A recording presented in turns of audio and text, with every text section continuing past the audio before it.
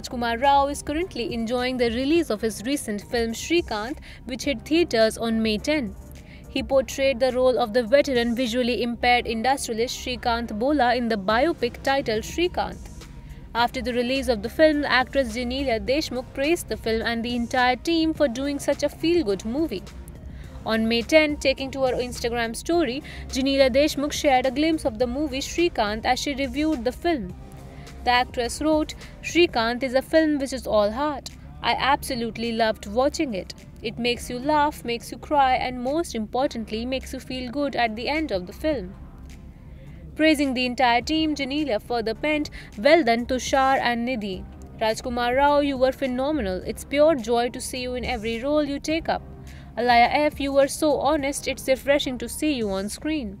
Sharad Kelkar, you were exceptional. Loved you in it." Calling Jyotika her favorite, the Jaane Tu Ya Jaane Na actress further wrote, "How do you do this? You are just special as an actor and more so as a person. Please do more films. We need to see you more often." Let us tell you, Srikanth is the latest offering from Bollywood, directed by Tushar Hiranandani. With a formidable cast led by Rajkumar Rao portraying the character of Srikanth Bola, a visually impaired industrialist. The film has been receiving acclaim from critics, audience and fans alike. What are your views about the film? Please share with us in the comments.